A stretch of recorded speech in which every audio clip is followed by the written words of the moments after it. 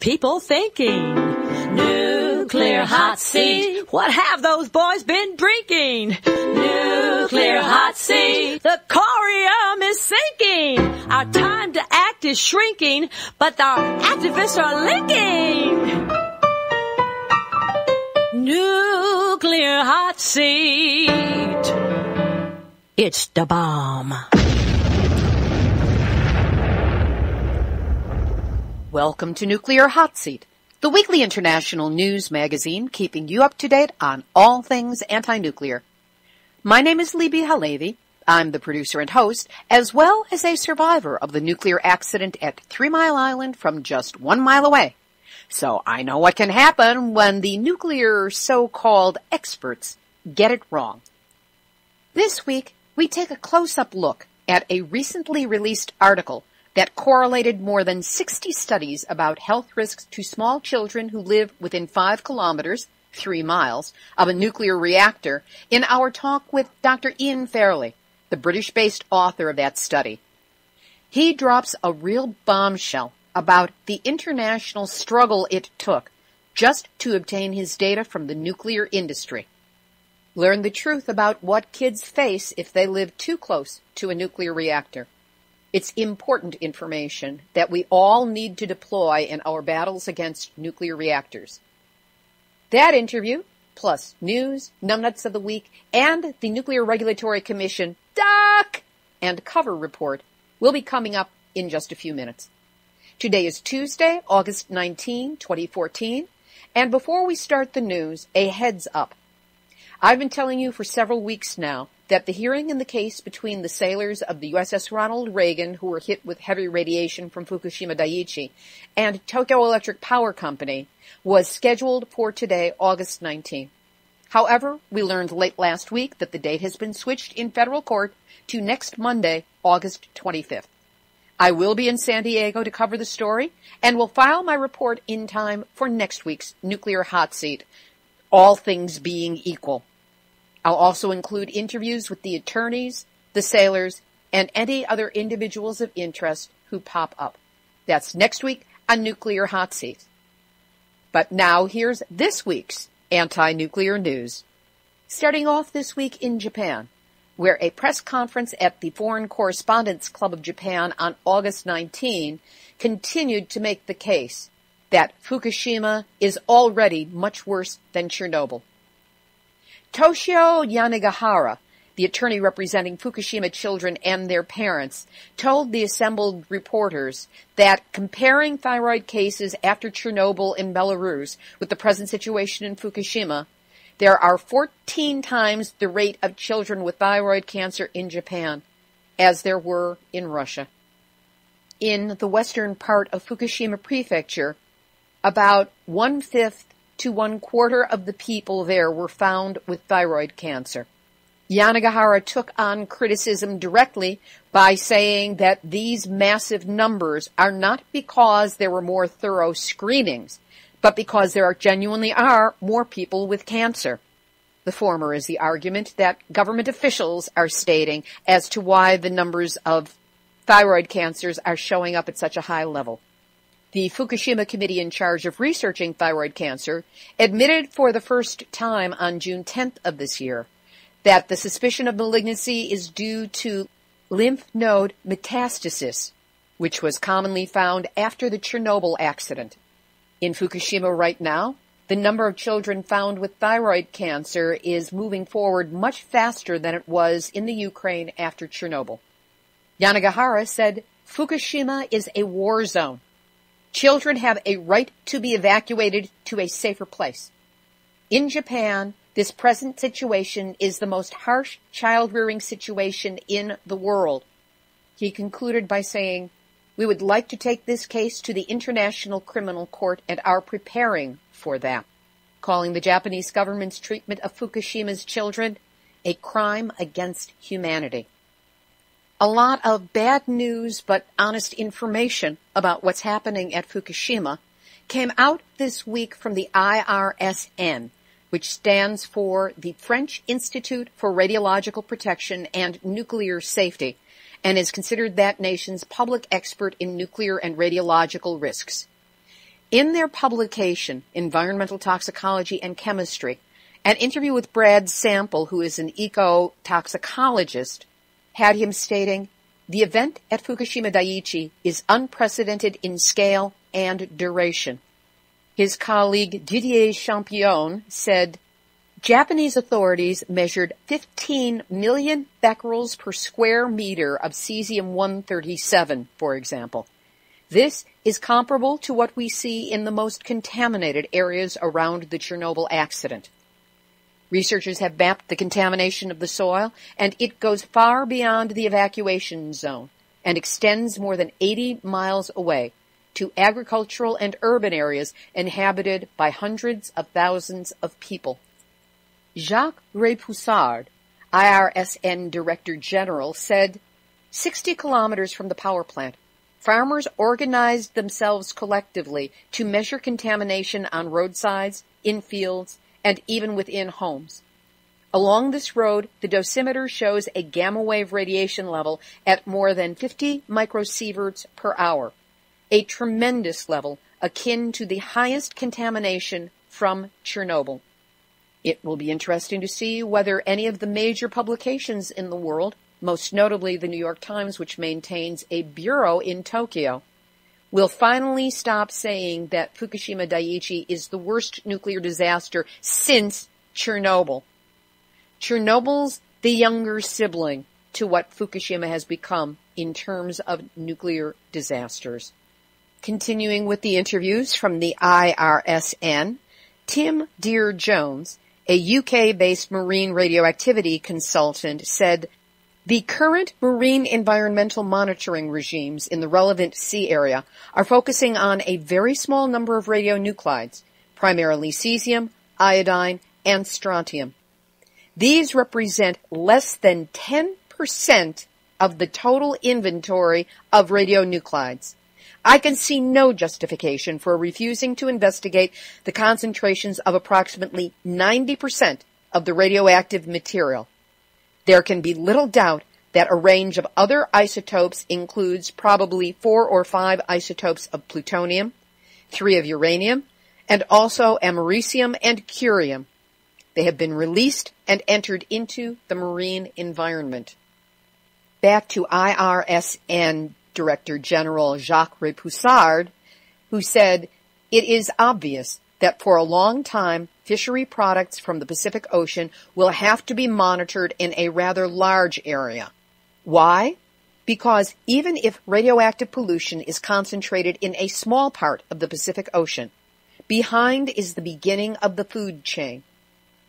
Building on that theme in a broadcast on CBC radios on the coast, Jay Cullen, marine chemist, oceanographer, and associate professor at University of Victoria's School of Earth and Ocean Sciences, said, models that actually predict the distribution of ocean currents that are carrying contaminated seawater from the March 2011 disaster suggest that the highest activity of these radionuclides that can present health hazards are due and arriving on our coast now, and that these concentrations will increase over the coming couple of years.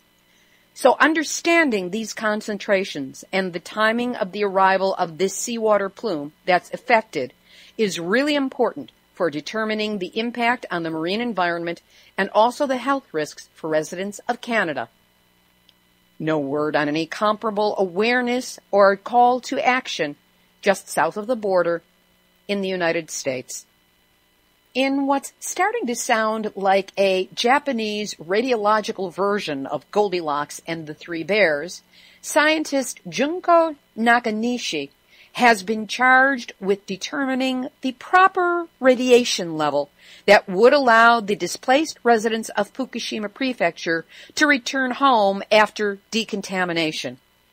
Nakanishi, a fellow at the National Institute of Advanced Industrial Science and Technology, said, it's about time to think of ways to live under a certain level of risk. The government did not set a specific radiation goal for decontamination, but settled on a threshold instead, stating that the main condition for lifting an evacuation order is that the annual radiation dose must be 20 millisieverts or less. An annual dose of 1 millisievert has meanwhile been set as a long-term goal for decontamination without a specific time frame. Nakanishi said that the 20 millisievert threshold is too high for many residents to accept, but that the 1 millisievert figure is unrealistic in heavily contaminated areas. She proposes a maximum exposure level of 5 millisieverts per year as just right. Her justification? Quote, somebody has to find a common ground where people can return to their homes as early as possible. We need to set a goal for radiation. No, Ms. Nakanishi, we need to get those people resettled permanently someplace far away from Fukushima and stop pretending that there is any safe way to resettle people in that permanently contaminated portion of the earth. And if that wasn't crazy enough... Nuclear hot seat, nuclear hot seat, nuclear hot seat, NUMNUTZ of the week. At the Grand Hyatt Fukuoka, there's no need to worry about radiation in the fish, the water, the soil, the food, none of it, because the executive chef is registered as a Fukushima Supporter Chef to fight harmful rumors. Ernst Jake, who has been a Fukushima Supporter Chef since January 22nd of 2014, serves agricultural products from Fukushima and enlightens consumers by making the most of the information provided by Fukushima prefectural government. Num eat 'em up. Of course, he forgets to tell them that it's impossible to have truly raw sushi anymore because the radionuclides in the fish cook it from the inside out. Meanwhile, if anybody owns stock in Hyatt or stays at Hyatt hotels, you might want to let them know what this branch of their company in Fukuoka is doing to the people who try to eat the food there. And that's why, Ernest Jake and Grand Hyatt Fukuoka, you are this week's Nuclear Hot Seat, NUMNUTZ of the week. Over to the U.S., where France's IRSN had bad news for us as well. According to them, cesium-137 levels increased between 1 million and 10 million times in the States after Fukushima. Nice to get this information when there's no time to do anything about it. In this week's Nuclear Regulatory Commission Duck and Cover report, at the Millstone Power Plant in Waterford, Connecticut, the NRC says it found 3 violations, 3 more in a long list that has been growing. And at the Turkey Point reactor near Miami, a so-called non-emergency reactor trip and steam dump may be related to recent high gamma radiation spikes. And remember, this was only a few days after the turkeys at the NRC gave Turkey Point the go-ahead to operate with hotter, cooling water. Residents organized for safe environment and San Onofre safety, 2 activist groups in Southern California, have joined together to issue a report on the problems with proposed dry cask storage of the nuclear waste at San Onofre. This is a mere preview of what every other reactor in the country will be facing as we get them shut down. There will be a link to the full article up on the website, nuclearhotseat.com, under episode 165. Even when we shut them down, we're not out of the woods yet. Bad news for horse lovers that may or may not be connected to radiation. A mystery illness outbreak affecting horse communities in California show the animals with swollen eyes and lips, blisters, burns, lesions spread over most of their bodies, and in one case of a national champion, her entire first layer of skin all over her body in the process of falling off. Experts say they haven't a clue as to what is causing this mystery illness, but considering reports of horse deaths in Japan, and the fact that radiation that came over in the plume would have landed on grass, meaning grazing land, perhaps we've just provided the experts with a clue.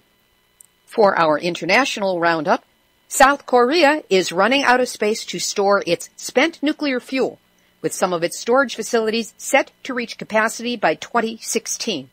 According to Public Engagement Commission Chairman Hong Du-seung, we will have to stop nuclear power generation if we fail to find additional temporary space. In Australia, a nationwide hunt is underway to find somewhere to store 28 containers of nuclear waste due to be returned to Australian shores by the end of next year. The waste will be shipped back to Australia from France and the UK by the end of 2015. The search to find a place to store this toxic garbage follows Aboriginal peoples of Australia's successful fight to cancel an illegal agreement to store the waste on Aboriginal land at the Muckaty Station in the Northern Territory. Now Australia is looking into the far outback to see who they can bribe into taking the stuff because any place civilized is operating out of NIMBY. And here's a truly scary article from World Nuclear News written by a man named Ron Cameron. To support the nuclear industry's future, he suggests that they need to satisfy the multi-criteria approach to risk that banks take when they decide whether to invest in large infrastructure projects. Cameron suggests our focus should be on trying to get banks into plant life extensions.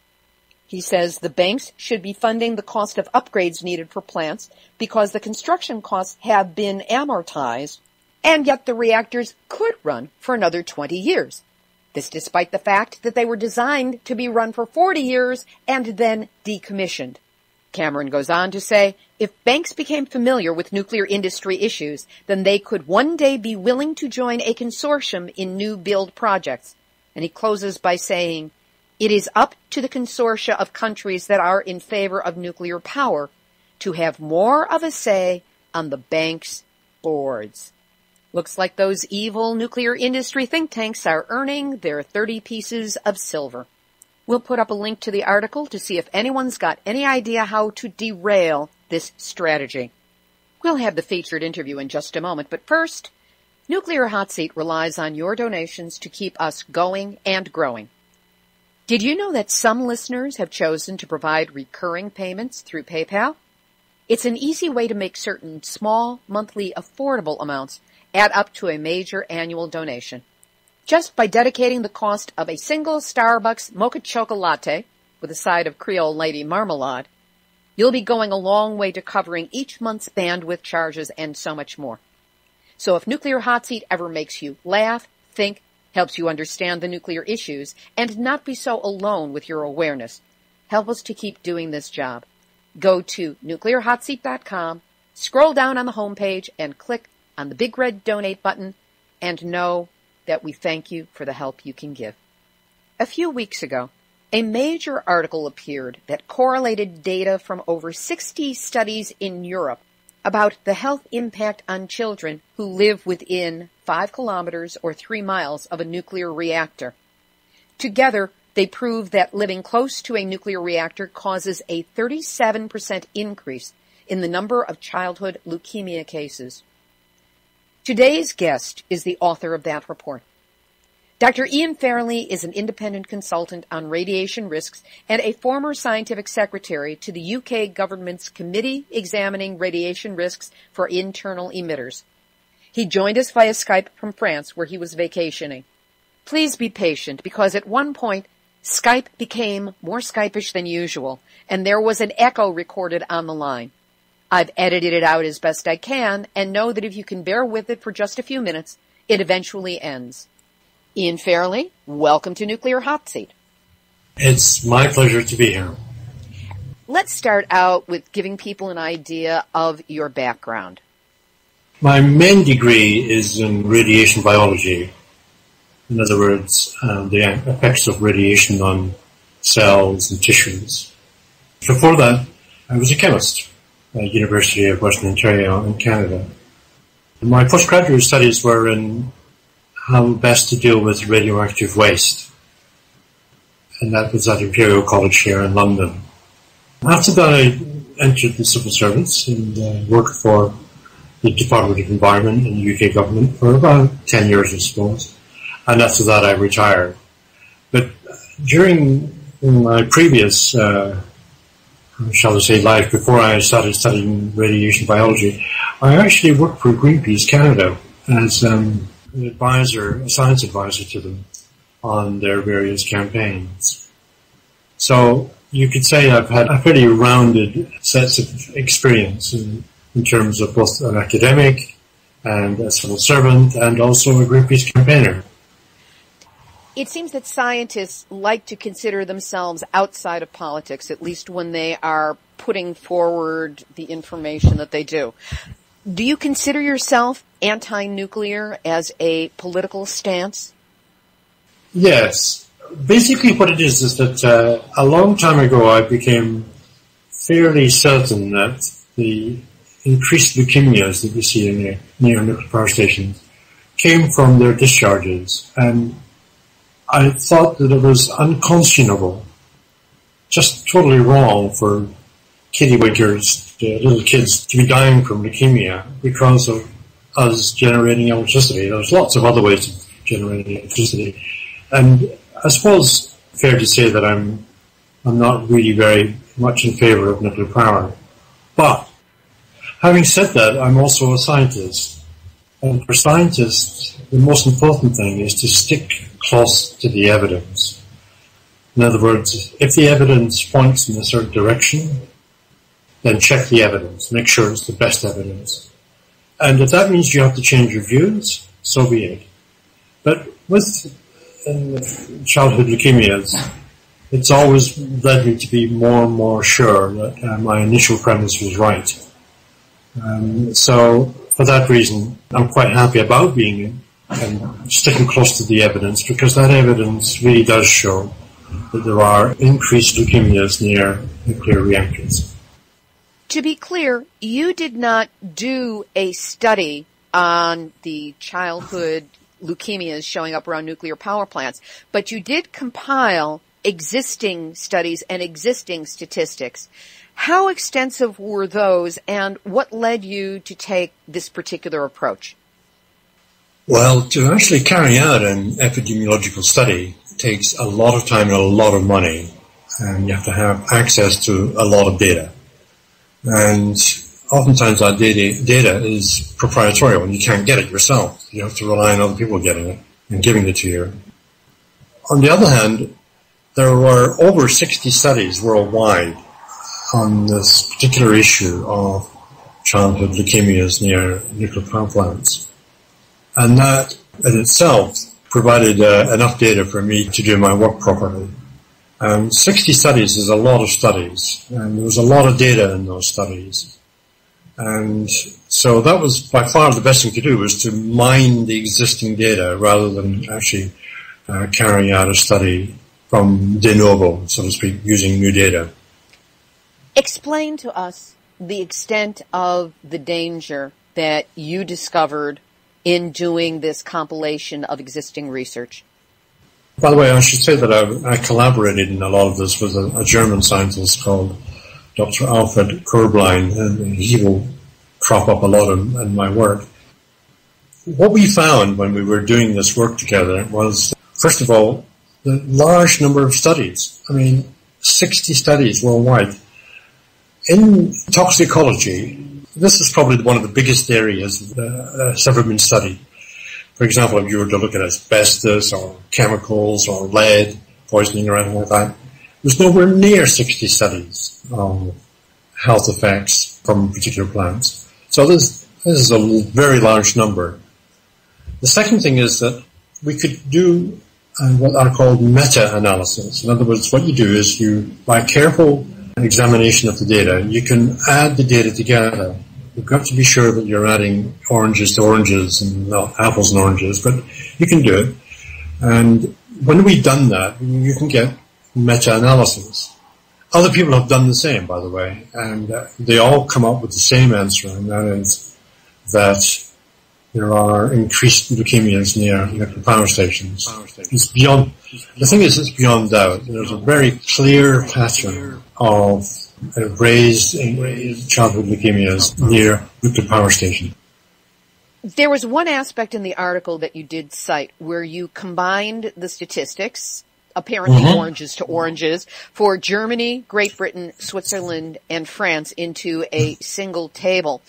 I was struck by the fact that what you came up with was 37% increase in childhood leukemias within 5 kilometers, which is about 3 miles, from almost all nuclear power plants in these countries.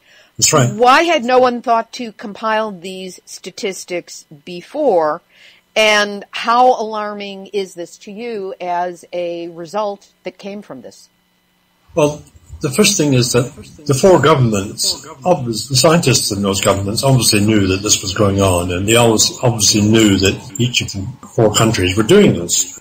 It's an obvious step for the data in the 4 studies to be added together, and I'm absolutely positive that the scientists, the relevant scientists in the 4 countries did it. In fact, we know them, and we know they did it, but they didn't publish the data. We did. Dr. Corbijn and I, we did it together, and very statistically significant increases in childhood leukemias near all the reactors in those 4 countries. Not quite all the reactors. In France, there was only about 2/3 of the reactors, but pretty well all of the reactors in the 4 countries. What conclusions can be drawn, or did you draw, from the compilation that you put together? Well, it was quite clear that there was an increase. It was beyond the bounds of chance. This wasn't a fluke finding. This meant that it was clear that there were increases near NPPs, and that we had to move on to the reasons for that and the energy policy consideration. When did you start this? The actual study itself was commissioned by the organizers of a conference in the UK in 2012, and myself and many other contributors to the conference. All the proceedings of the conference were going to be published in a journal. The problem was that my article or my talk was very controversial. It resulted in a lot of delay in the peer review process. And as a result of that, the proceedings of the conference delayed by about 2 years. I understand that there was one scientist, who shall remain nameless, who challenged you repeatedly and extensively. Would you talk about what that was like for you, and also how you responded to the various challenges that you received? The person concerned that I have known for many years. He's a worthy adversary, shall we say. I have a lot of respect for his work, funny enough. He's a good scientist, but we have different views about nuclear power. And it was a real tussle, shall we say. A long, drawn-out gladiatorial battle. But it was on the basis of science, and we argued the toss about scientific evidence. And that took a long time, over many pages of paper and many points. The editor of the journal, he was very good. He had to be a neutral referee in this, but he was well informed.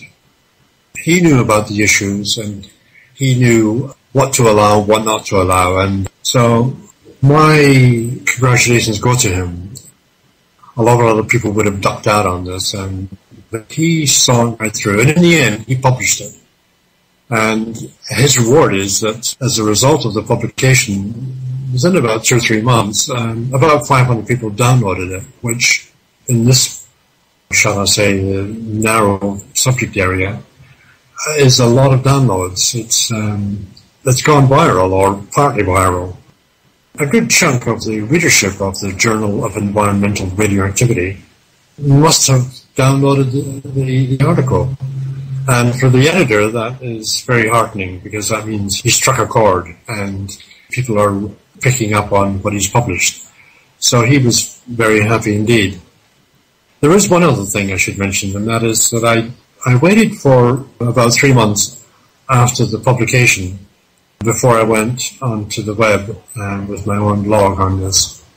And that is to give time to readers to point out any errors or omissions or bits where I've got it wrong or whatever may be in the article. And to date, touch wood, there haven't been any at all. So that's given me a lot of confidence in the sense that even although I can imagine a lot of readers will find this difficult to take.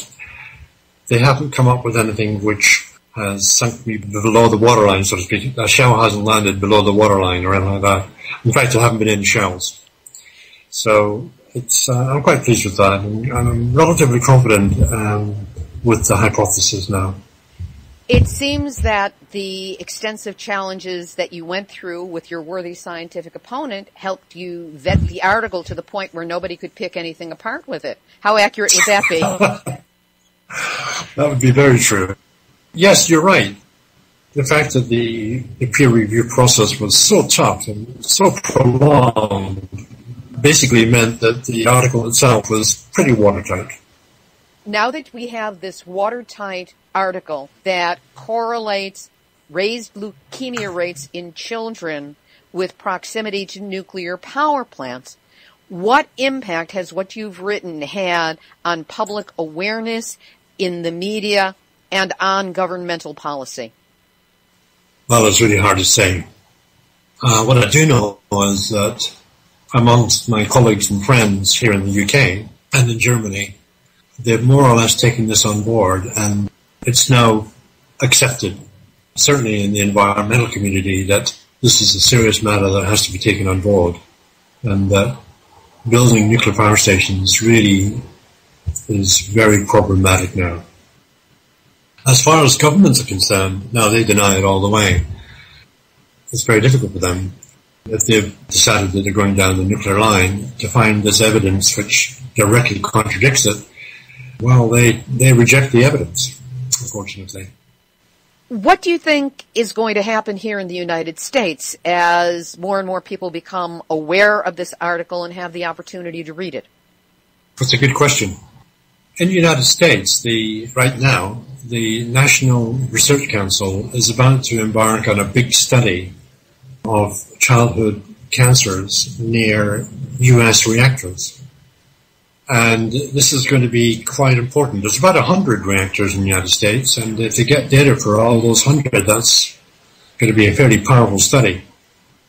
Now, what this study that I've produced says that in the rest of the world, the evidence is crystal clear. There are increased leukemias near nuclear plant. So I'm pretty sure that government scientists in the United States will have read the article. Indeed, given the fact that there's been so many downloads, and the consultant that looks after my website says a good chunk of those, like about half, are from the United States, that means that the scientists who can in the United States, they know about the study, for sure. So that, say, 200, 300 scientists in the United States have downloaded this and have read it, they must be aware in government circles of this article, and it must figure somehow or other in their thinking. I'm not sure whether they will like the article in the sense that it's bad news for them, particularly in the Department of Energy in the United States, but nevertheless the evidence is there. There is one other thing, and that is that the United States Environmental Protection Agency is consulting on proposals to relax the limits for radiation doses from U.S. nuclear power stations. Well, this study flies right in the face of that. It says, if anything, it should be the other way around. They should be tightening, not relaxing radiation limits near U.S. reactors. So there's two things going on in the United States right now. Both of them are addressed by my article, and it's difficult for me to predict what's actually going to happen. I have a number of friends in the United States, quite a few in fact, and they have said to me that they are surprised and amazed at the findings in my study. They say that it has clear implications for what's going on in the United States. So my reaction would be, well, the jury's still out. Watch this space. Let's see what happens. To what extent do you think it would be possible for the U.S. to put together a study this massive and somehow come up with different results than what you came up with in examining 60 other studies? Well, the first thing is that If they do what we did, in other words, we restricted this to children under 5, and also the exposure area to less than 5 kilometers, i.e. under 3 miles, it would be extremely surprising if they found anything different than we found. The reactors that we're talking about are the similar reactors to the United States, but pressurized water reactors and boiling water reactors. So it would be very difficult. One of the key things I'd like to mention to your listeners is this. Up until 2012, we didn't really know what happened with the emissions from nuclear reactors. The only data that we had was annual data. In other words, so many becquerels or pettabecquerels or gigabecquerels per annum from a reactor. We didn't really know the time pattern. Now we do. Now we know that the large majority, say 2/3, 3/4 of the annual emissions from a reactor occur just once during one spike. And that spike occurs when the reactor is opened up to take out the old fuel and to put in fresh fuel. And during that time period, about a day, day and a half, the reactors are depressurized. In other words, the huge pressures inside the reactor are, well, we open up the valves and the radioactive gases shoot out. It's during that time that we think that the people downwind are exposed to high levels of radioactivity, i.e. high radiation doses. And that phenomenon, in other words, that time signature of, instead of having even little bits of emissions throughout the 365 days, now you don't have that. You have one big massive spike, which happens over about a day and a half period. And that happens, roughly speaking, about once a year, when the fuel rods are taken out, the old ones, and the new ones are put in. So that's important, very, very important, because it results in doses which are at least 20 times higher, and maybe even as much as 100 times higher. I discuss this in my article. So that's a major worry, and that's something that's going to have to be addressed by both the US EPA and also the National Research Council in its future studies. They're going to have to address this big spike in emissions each year from every reactor. That's stunning because, of course, by averaging out over a year, it seems like it would be a much lower thing. Dose. We wouldn't have to worry about it. It wouldn't be a dose that would be damaging, low level, blah, blah, blah. But what you're saying is that the majority of that happens at a predictable time when the fuel rods are being switched out and there is no notice, no awareness, no sirens going off, no protection, no awareness. Correct. Indeed, I've said to a number of nuclear operators, look, why don't you do this at nighttime when people are in bed? Why don't you do it when it's really, really windy out and it's not raining? The rain brings the radionuclides back to Earth. When it's windy, you get massive dispersion. But if it's very calm, then it just drifts everywhere, and you get big doses. No response. Libbe, there's one other thing a little story I'd like to tell you, which might interest your readers. This time pattern, these spikes, have been hidden from us ever since the beginning of the nuclear power program back in the 1950s, or late 50s, early 60s.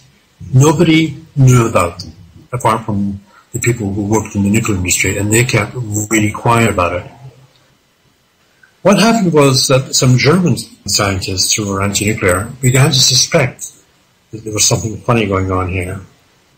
So, back in 2012, when the regional government of Baden-Württemberg became red-green. By red-green, I mean it was governed by a coalition of socialist and green parties, rather than the the Christian Democrats, who are sort of more conservative in their views. The first thing they did was this German red-green coalition, was that they demanded their nuclear regulator give them data, give the minister, the energy minister, data on the half-hourly emissions from the nuclear power plants in their area in Baden-Württemberg. This is intriguing. The energy minister was a woman. I'm afraid I've forgotten her name, and I haven't got it written down, but she was a very powerful and determined lady. And the head of the region's nuclear regulatory commission refused to give the information and said, no, we don't have it. But from an insider, we knew that they did have it. And so the German energy minister said, you will put this data on my desk on Monday morning or you will be fired. And he said, I don't believe you. She said, right, I want on my desk on Friday afternoon your resignation letter undated. And he had to bring his resignation letter undated, and she put it in the drawer and said, right, if I don't get this information on Monday morning, I am putting a date on this letter. That's what she did. In other words, she was playing hardball. We got the data, but the trouble is that the data was presented in a computer program format that nobody had apart from the nuclear industry. So we demanded the data in a sort of user-friendly form, and they said, no, you asked for the data, you got it, we're not helping you anymore. And she was about to sack the regulator when some people in the Green Party who were computer whizzes said, look, we can put this data into a computer program, shall we call it A, and then transfer that to computer program B, and then transfer it to Microsoft Excel. And once we get it into Excel, we can read off the data. It took them about 3 days to do it, but they got it. I love it. And we got the data, and for the first time we saw what was happening. A massive spike, 1,000 times higher in terms of concentration than the normal amount. In other words, instead of 3 becquerels per cubic meter, we're finding 3,000 becquerels per cubic meter. In other words, a 1,000-fold increase. And then we knew what was going on. And then we knew, because it had hit this since the start of the nuclear power program. Well, that's 50 years ago. They've hidden this, and it went to great lengths to prevent us from getting the information. Now we've got it. Now, what I'd like to say to your American listeners is this is very important. You have to go to your regulators and say, there's no reason why this is not occurring also in US reactors. These data are from pressurized water reactors at Gundremmingen in Baden-Württemberg in Germany.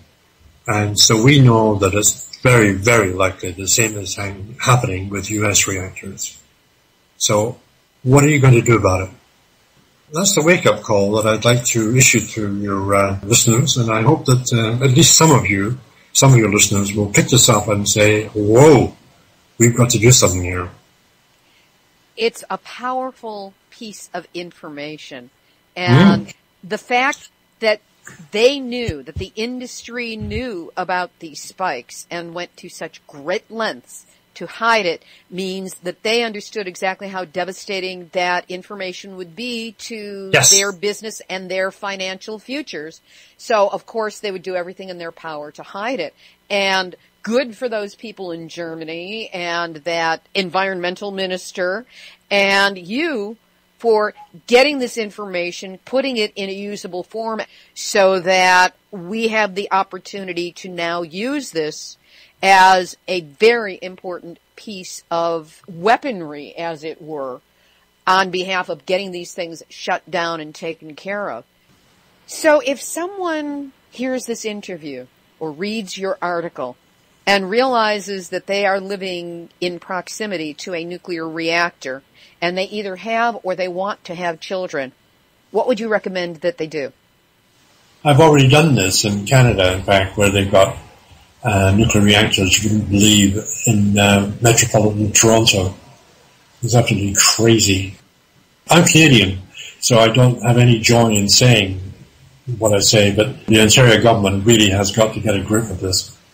And I have said in guidance to Greenpeace Canada that women of childbearing age who wish or intend to have families, or even if they've got young ones, or if they're already pregnant, they shouldn't live within 10 kilometers of a reactor.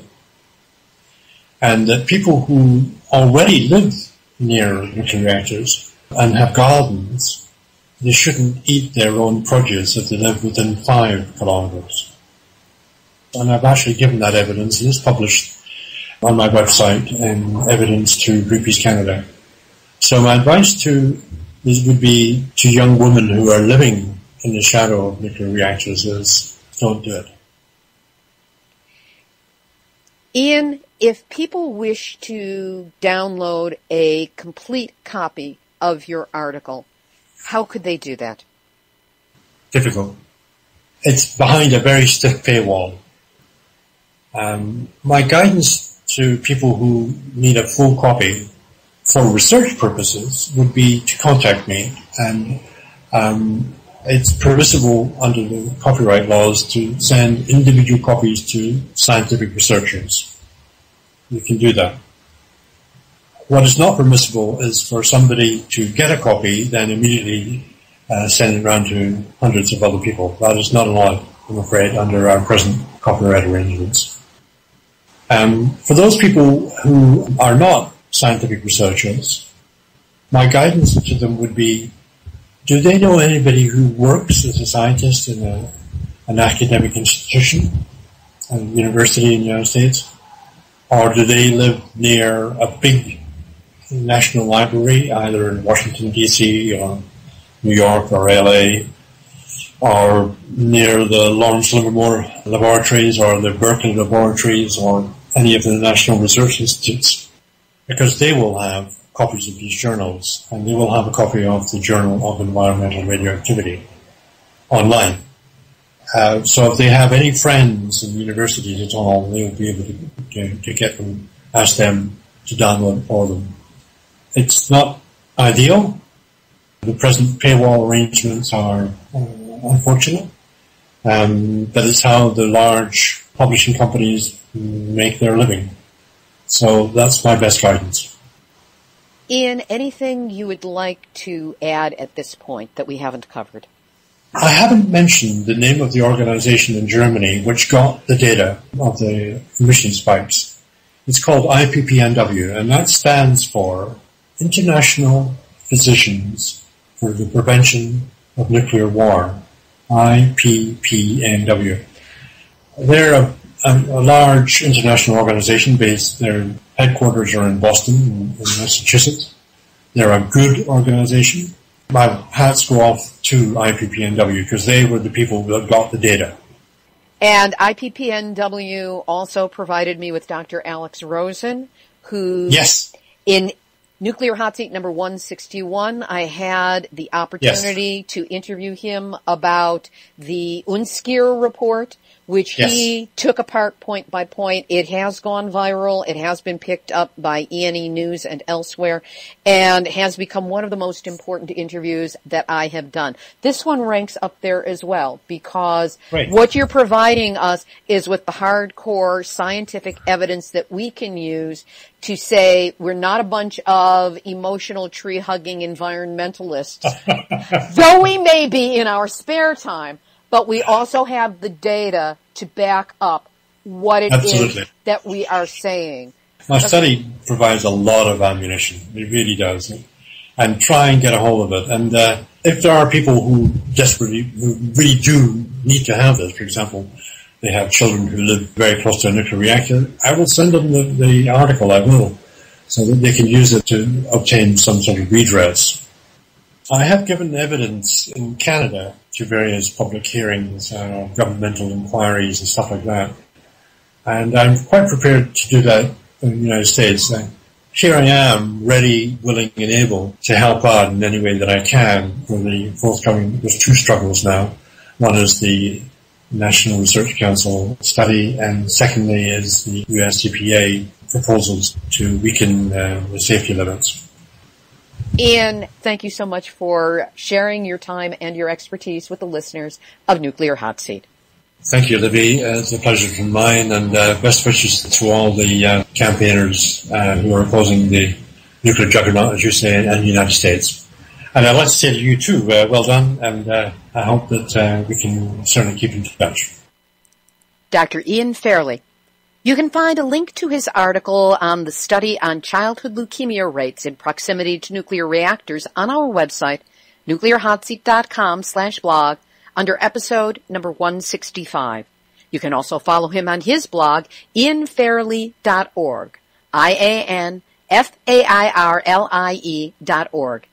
Just click on the News and Comments tab. The Jon Stewart Twitter campaign to get Nuclear Hot Seat on his show is up and running still on the website nuclearhotseat.com/blog. All the info is available there as to how you can participate.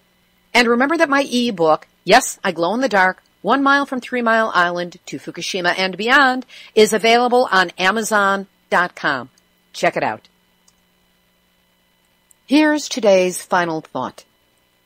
I just learned of the death of a woman I knew through my storytelling group. You couldn't say we were friends, but we were friendly, and even socialized a few times outside of our Wednesday night time at the mic. Her death was sudden, unexpected, at least by me, and it haunts me, because, as so many Facebook posters pointed out, she died of lung cancer, even though she wasn't even a smoker. Followers of the nuclear issue are probably familiar with Dr. Helen Caldicott's quote that inhaling a millionth of a gram of plutonium will give you lung cancer.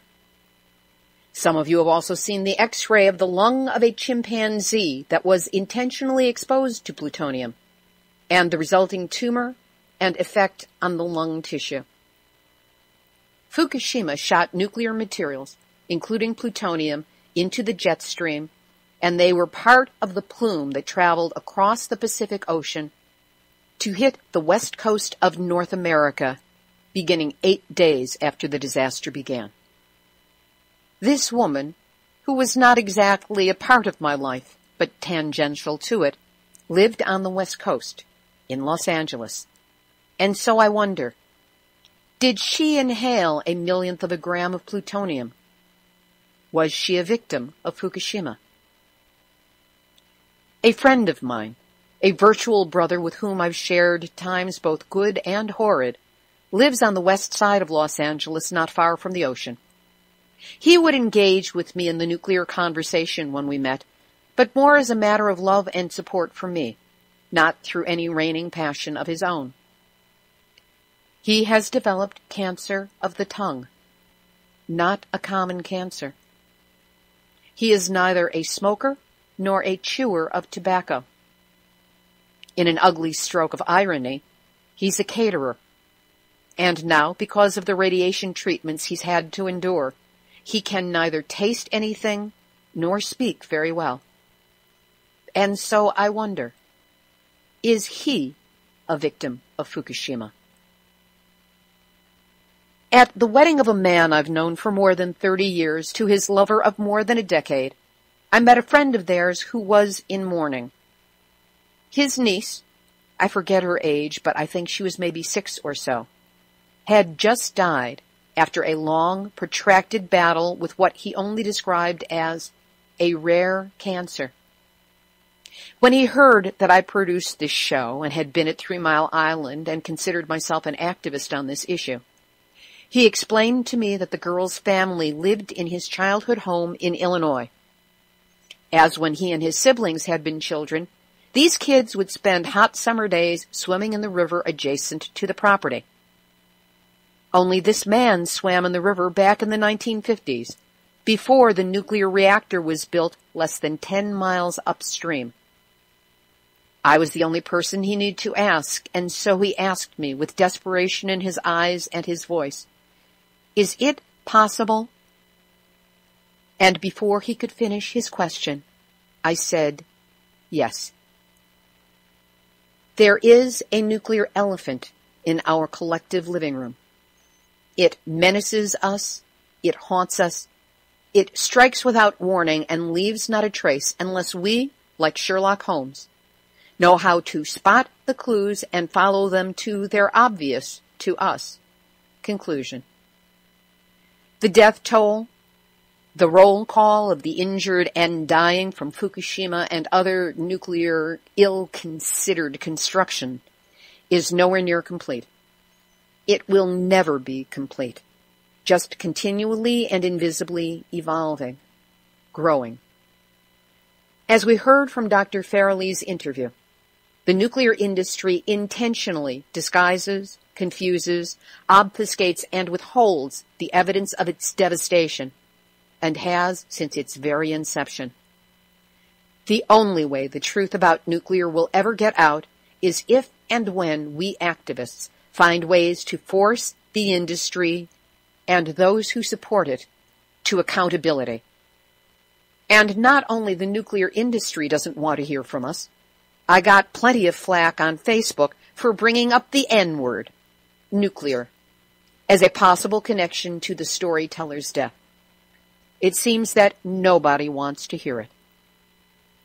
Doesn't mean that radiation's not there. Doesn't mean that ignorance will protect any of us from the impact of radiation on the body. It just means that those of us who do know and understand and fight our despair with anger and action must find better, more persuasive ways to get our message across. I'd like to say that these deaths, this illness, are the last of the negative impact from nuclear on people in or around my life. Except I'm a realist. No way. Not even close. This is only the start. Time to get Dr. Fairlie's report into the hands of every legislator, every regulator, every member of Congress, every supporter of nuclear, every reporter and producer we can. Time to get busy. Time to make that elephant visible while we still have the time to do so. This has been Nuclear Hot Seat for Tuesday, August 19, 2014. Material for this week's program has been researched and compiled from ENEnews.com, IRSN News Magazine, the French Institute for Radiological Protection and Nuclear Safety, Crystal Kids Radio, Dr. Andrew S. Cantor of Physicians for Social Responsibility, CBS Radio on the Coast, agreenroad.blogspot.com, WTNH, the Nuclear Regulatory Commission, Residents Organized for a Safe Environment.org, San Onofre Safety.org, Daily Press, The Horse, Press Enterprise, RadioAustralia.net, News.com.au, World Nuclear News, Dianukes.org, and the ever-popular Nuclear Hot Seat Facebook community. Please, if you haven't already, friend us, join us, and tweet to Jon Stewart about us. Theme music for Nuclear Hot Seat, written by me, sung by Marilee Weber. Looks like Weber, sounds like Weber. Nuclear Hot Seat is syndicated by UCY.TV and is also available on airprogressive.com. Our archive is available on iTunes. You can subscribe under podcasts and on the newly searchable website, nuclearhotseat.com. Nuclear Hot Seat is the activist voice on nuclear issues. So if you have a story lead, a hot tip, or a suggestion of someone to interview, send an email to info@nuclearhotseat.com. I do not necessarily reply to you immediately, but I will get back to you when I'm interested in the story and wish to follow up. We are copyright 2014, Libbe, HaLevy, and Heartistry Communications. All rights reserved, but fair use allowed for nonprofit and not-for-profit groups, blogs, and websites. You have my permission to reuse granted as long as proper attribution is provided, meaning my name and the website. If you are a for-profit endeavor, just let me know, and we'll talk about it and figure out something that works for us both. This is Libbe HaLevy of Heartistry Communications, the heart of the art of communicating, reminding you that we've all had our nuclear wake-up call.